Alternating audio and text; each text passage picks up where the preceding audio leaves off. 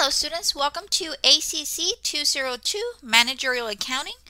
My name is Dr. Claudia Mercado and I am an adjunct instructor in the accounting division at SNHU. I am super excited to be here starting a brand new semester that's going to be running from January the 8th, 2024 through March the 3rd, 2024. Okay, so we have 8 fun educational packed weeks of learning. I hope all of you are ready. I am super excited. This is the second semester that I teach part-time at SNHU. I'm excited. I learned a lot. I got a lot of feedback last semester for my first course that I taught. So I hope to integrate all of that feedback that I obtained last semester into this semester's learning, always with the end goal of maximizing student learning. Okay, so now in this short presentation, I am going to provide you a short overview about myself. That way you get to know a little bit about myself and what we're expecting to be learning in this course. So the course description, what are we going to learn in ACC 202 Managerial Accounting? In this course, students are going to explore the financial impact of short-term and long-term business decisions. By learning how accounting and other productivity information can be used to assess and improve the performance of an organization, managers will be provided with the essential information they need to execute growth strategies and select opportunities that create business value. So several of our assignments are surrounding the particular course, the end goal of what we're going to be learning in the course. We're going to be putting it together, working on several continuous projects. That way you can develop your knowledge as we progress through the semester.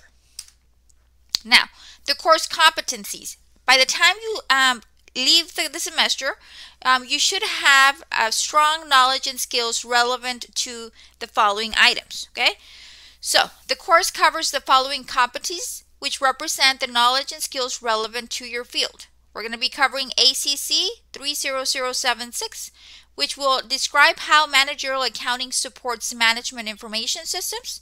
ACC 30077, we're going to utilize managerial accounting techniques and models to support an organization's strategic plan. At ACC 30078, we're going to explain how managerial accounting is used to make decisions about short-term business opportunities, capital investments, and evaluating operational performance. Okay. So I'm going to jump to my educational background. I started my educational background in a community college. I obtained both a certificate and an associate's. I also continued with my education. I transferred out of the community college and went to the University of Texas Pan American, where I obtained both my bachelor's and my master's in accounting. Okay. I then switched careers. I used to work in banking, and then I transitioned into the education sector. That granted me a little bit more time. I returned back to school, and I was able to complete my doctorate of philosophy in business administration with specialization in organizational leadership. Okay, so I do have background both in accounting and in business administration. I have worked in the field. I worked, and we'll go over that in a bit, but I have worked in industry, and I have been working in education for the last couple of years. Okay, so this is a little brief overview of my work experience. I used to work for a maquiladora, TRW, doing billing, accounts receivable, accounts payable, inventory, all of that stuff. I transitioned into the banking sector where I held several positions. I started from the bottom. I was a loan account representative. I became a teller supervisor, an accounting specialist 1, an accounting specialist 2, a senior accountant, operations project manager. I became a vice president.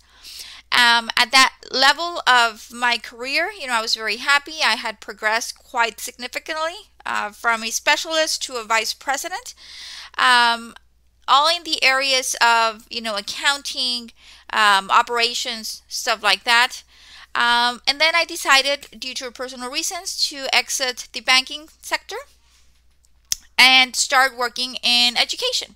So in August of 2014, I began working as a full-time instructor at South Texas College, where I am presently working full-time. And there I've also served twice as the Business Administration Assistant Department Chair.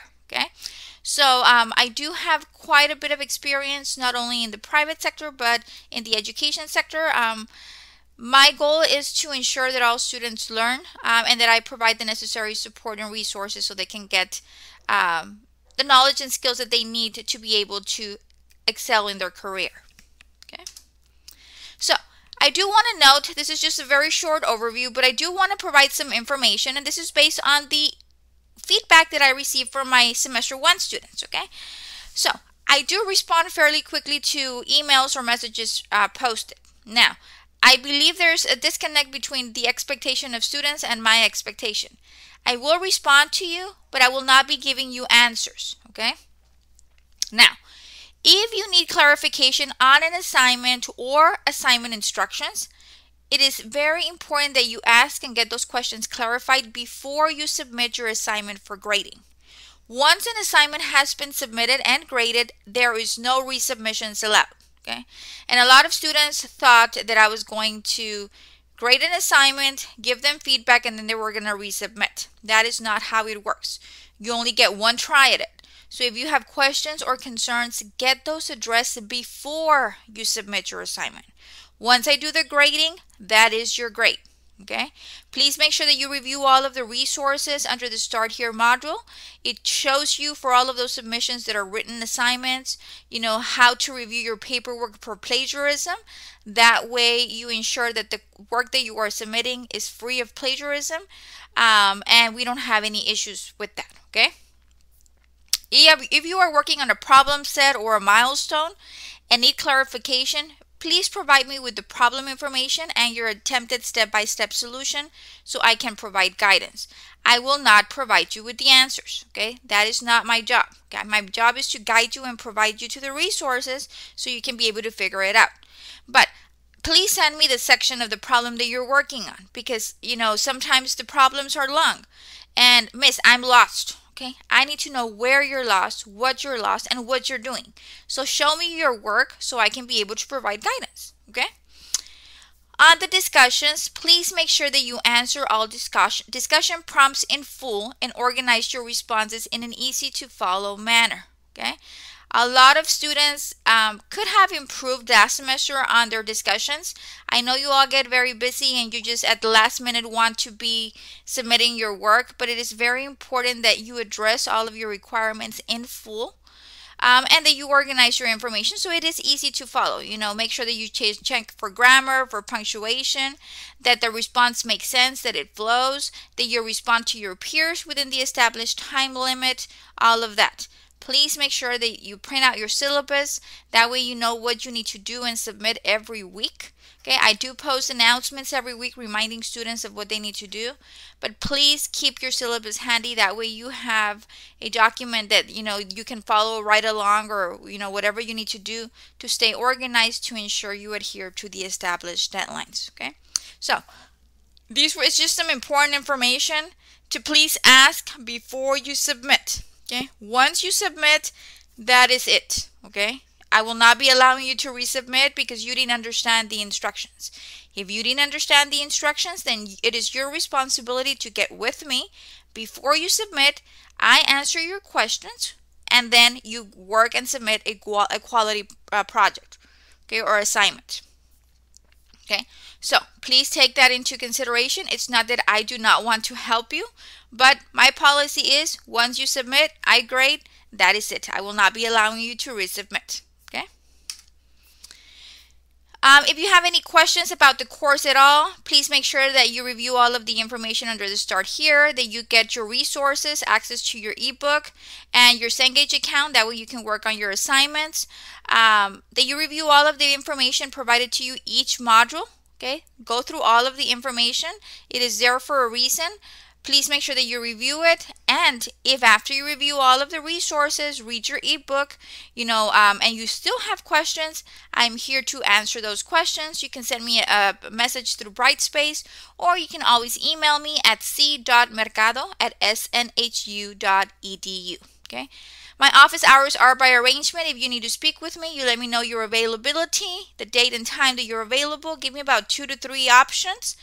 Send me an email, Miss, I need to speak with you. These are my available times and dates, and I will respond, set up something, and we can either do a phone call, a Zoom meeting, or something so we can communicate. Okay.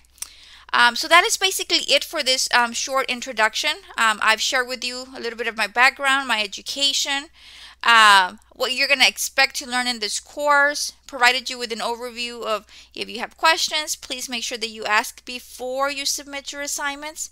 And a reminder, just a general reminder to always keep up with your deadlines, okay? So that is it. I am here. I am available. I am excited about this new semester.